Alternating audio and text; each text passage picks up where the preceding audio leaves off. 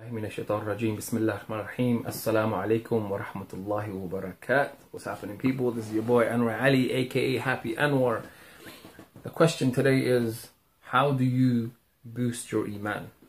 Like, how do you get connected to Allah? How do you, from where you are right now, how do you go up a notch? Like, how do you get closer to Allah subhanahu wa ta'ala? Okay, alright, let's tackle this question inshallah ta'ala, and I'll try and make this video short inshallah. I know y'all are busy this Sunday. I don't know, what time is it now? It's almost like 5 p.m. here somewhere in the world, wherever we are, subhanallah. I'm sure you guys are probably watching your soap opera from your native lands. Okay, bismillah. Two simple things, inshallah ta'ala. Two simple things. First one is do all your obligatory duties. Okay, what's that? Firstly, this one is a given. Pray your salah. Pray all your salah on time. If Dhuhr is at 1, pray at 1. Don't pray at 1:15. Don't pray at 1:30. Don't pray, 4 o'clock. Some people do that, subhanAllah. If Isha is at 7, pray Isha at 7. Don't pray at 7:30. Don't pray at 9 o'clock. Don't pray it just before you go to sleep. And I know there are some hadiths, in particular to Isha, where you can sort of delay it, and sort of things. But look, right now I'm just talking about praying your salah on time. Okay, that's super important, subhanallah, and doing all the things that make Allah subhanahu wa ta'ala happy. Okay, second thing is you need to stop sinning. You know who you are, man. All those haram things you do either in front of people or in private, they need to stop. Look, it's simple arithmetic, all right? 1 plus 1 is 2. 2 minus 1 is 1. You do good, you take one step forward. You do bad, you take a step back, subhanallah. So, if you think, some people, they're like, I'm a good person, I got a good heart, I'm sure Allah can take that into account. Mother Teresa, you guys know Mother Teresa? She's like a nun and she did lots of good, subhanallah. She, looked after people and whatever. Guess what? She is a kafir, okay? She's a non-Muslim. Allah knows best. It's far-fetched that she probably took a shahada before she died. How would she, she works for the Vatican. But she did good.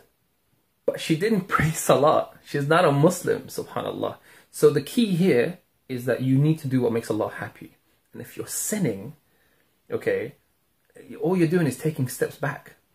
So you need to, you know what your sin is, you need to stop it. If you're really concerned about your connection with Allah subhanahu wa ta'ala, if you're really concerned about, you being sort of raised up a level, subhanallah, going from a Muslim to a mu'min, and inshallah from a mu'min to a muhsin, Allahu Akbar. May Allah make us from those people.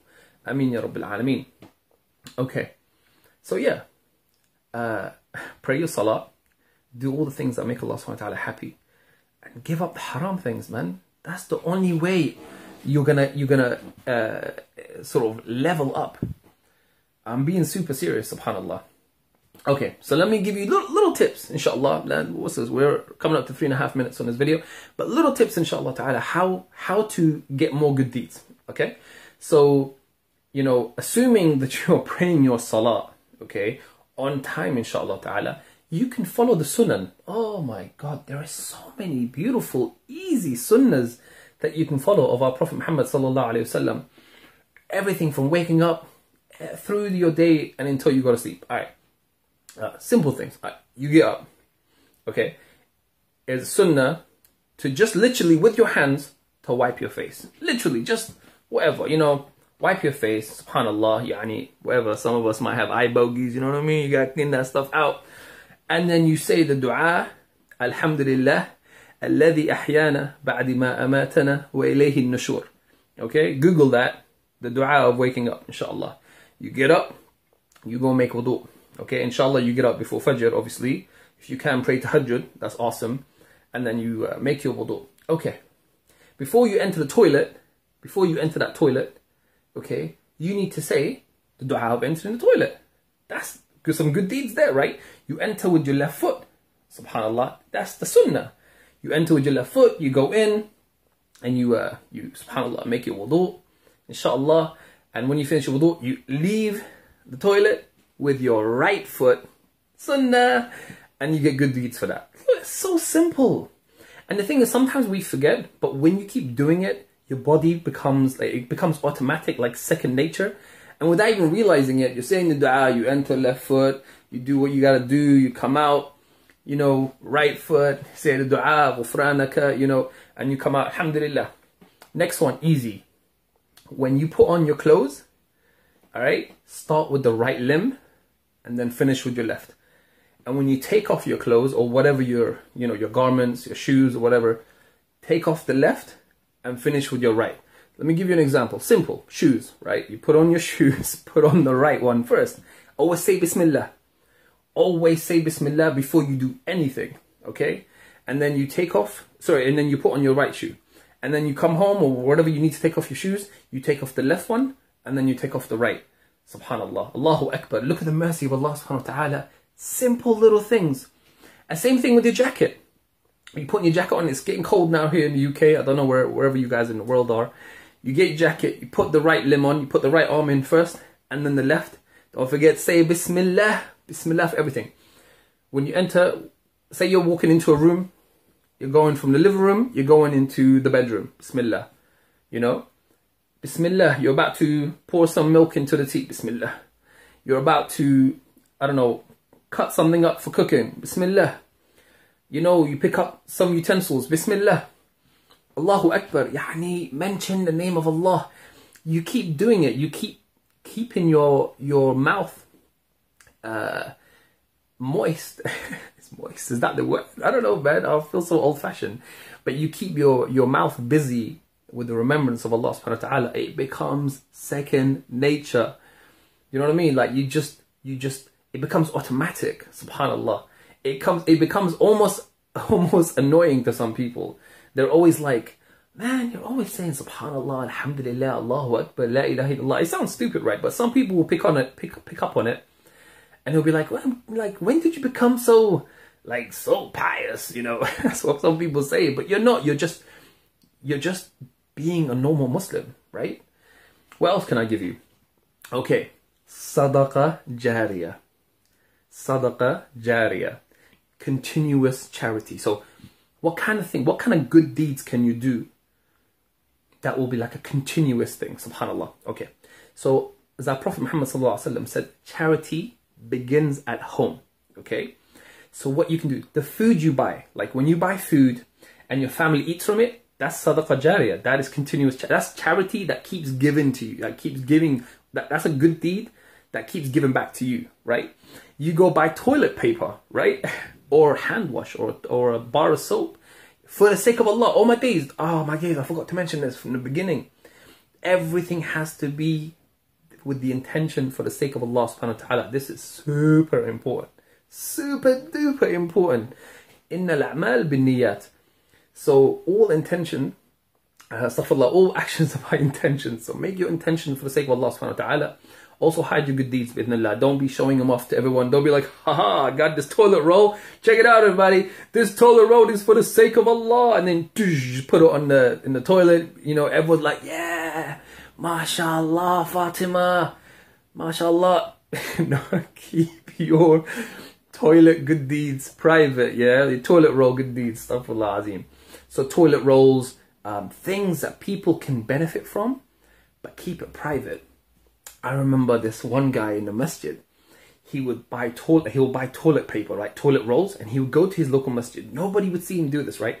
And he would go to every single toilet booth and leave a toilet roll, and then he will leave, like, you know, those soap dispensers where you can squash it and, you know, soap comes out. He would leave one at every single basin, wash basin, and then he would you know, put a towel or something, and every single person who uses that, he gets a good deed for it. Allahu Akbar. That's mad.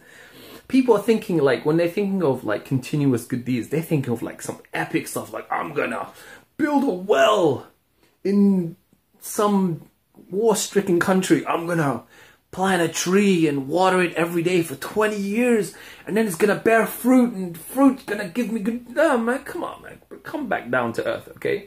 There's little simple things One of the most amazing charities is like when you're walking down the street and then, you know, 'cause now it's quite windy in the UK, it will blow something dangerous in the way, in the pathway, right?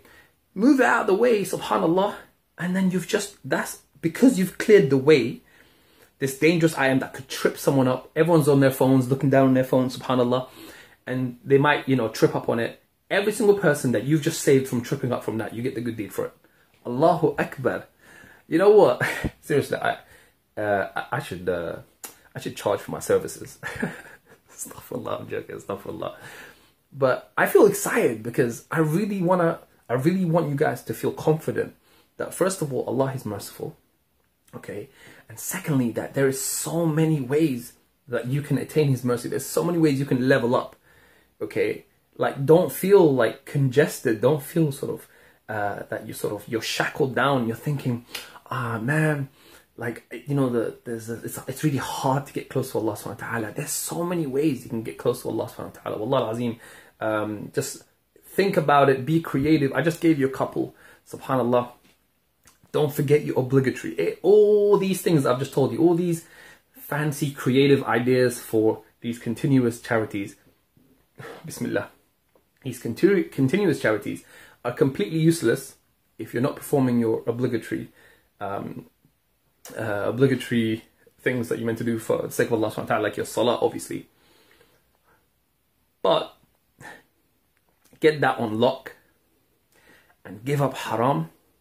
Wallahi, your life will change. Your heart will change. Your connection with Allah subhanahu wa ta'ala will change. Oh, my days. It's almost 12 minutes on this video, but I'm going to wrap this up, inshallah. But yeah, those two things are very important.